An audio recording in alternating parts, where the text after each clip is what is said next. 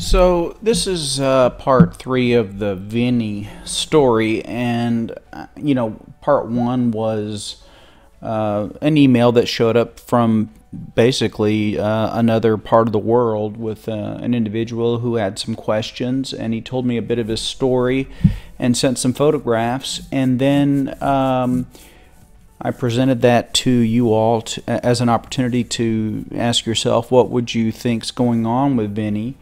And then in part 2, we shared a number of email exchanges and more photographs from Vinny about what he was experiencing and some of the process that he went through of accepting that what was going on was not necessarily curable from the standpoint of fixing the problem that was causing it, although he did have an interesting idea that maybe there was some way to improve his veins to prevent these broken red blood cells from spilling out and causing a non-pruritic or a non-itching rash.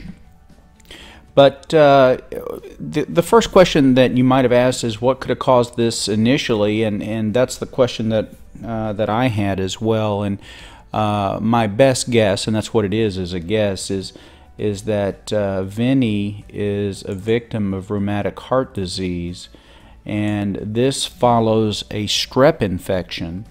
Initially, it's called rheumatic fever, and it leads to rheumatic heart disease, but the rheumatic fever, if you look here, of course there's arthritis and little nodules and fever and etc.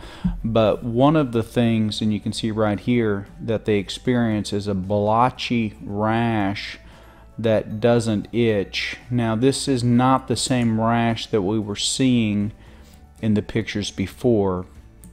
The initial rash would look more like this, and it's what we would call a scarlatinic rash, and so that's a little bit over magnified. So it's a very fine rash, more of a petechial rash, or small little spots that kind of come together into confluence into more of a macular or even papular pattern. But that's the initial rash following a strep infection. And this is why we tend to run strep tests when people come in with a sore throat, as opposed to not testing for other problems. And the reason is because by stopping a strep infection early, we can help prevent a secondary problem called rheumatic heart disease.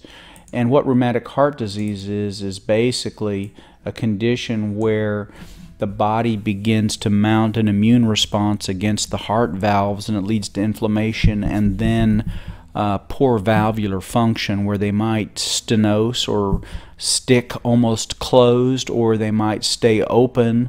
But either way, it leads to a poorly functioning heart. And as you see here, rheumatic fever is common worldwide, is responsible for many cases of damaged heart valves, not common in the U.S., mainly because we tend to be a little bit more aggressive about treating with antibiotics. Last outbreak in the U.S. was in the 1980s. Generally, this affects children ages 6 to 15. If you remember, Vinny said the first time he had a rash like this was when he was 17. And rheumatic fever begins approximately 20 days after strep throat or the scarlet fever or scarlatinic rash. And then secondarily, once the heart damage has been done to the valves over the years, we can see some papular rashes, but almost always the patient ends up requiring a mechanical or biological valve replacement because they end up with heart failure, and due to a valvular condition where the heart valve is not functioning properly.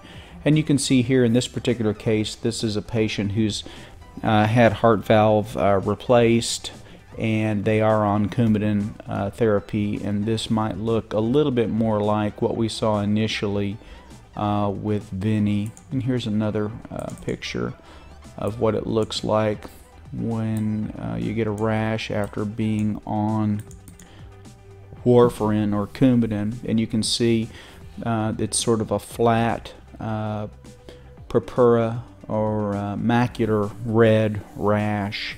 These are not pruritic, they don't cause itching, but they're easy to identify in patients who are on Coumadin and have heart valve replaced.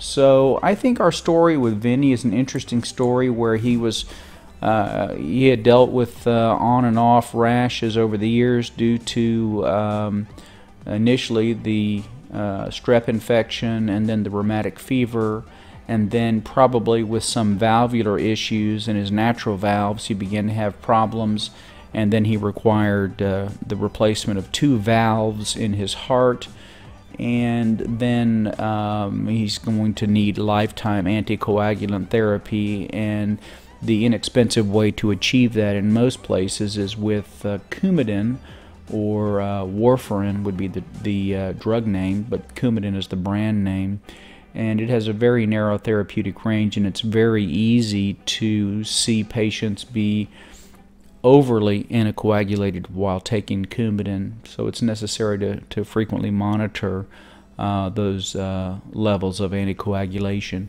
But when a patient is on warfarin or Coumadin, then it's not unusual to see them develop this kind of non-pruritic papular purpura macular rash.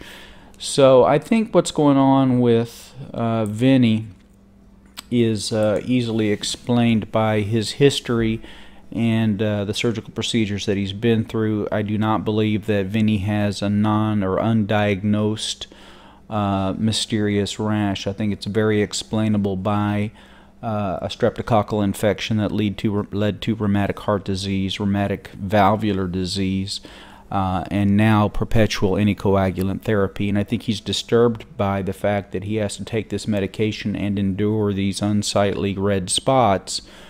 So I've tried to be encouraging for him and let him know that he doesn't need to keep spending money looking for a solution to his problem. What I don't understand is why he hasn't had a physician at some point that said, hey, look, this is going to keep happening.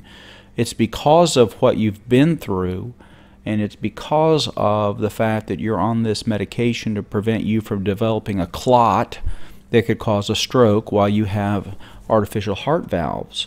And you don't need to keep worrying about it. So I don't understand why he hasn't gotten the message. Either he's just in denial or nobody's delivered the message directly to him. But I hope that through this experience with me, that hopefully he understands better now that this is directly due to the surgical history, first the infectious disease history, but then the surgical history, and now the fact that he needs to live on anticoagulant therapy for the remainder of his life.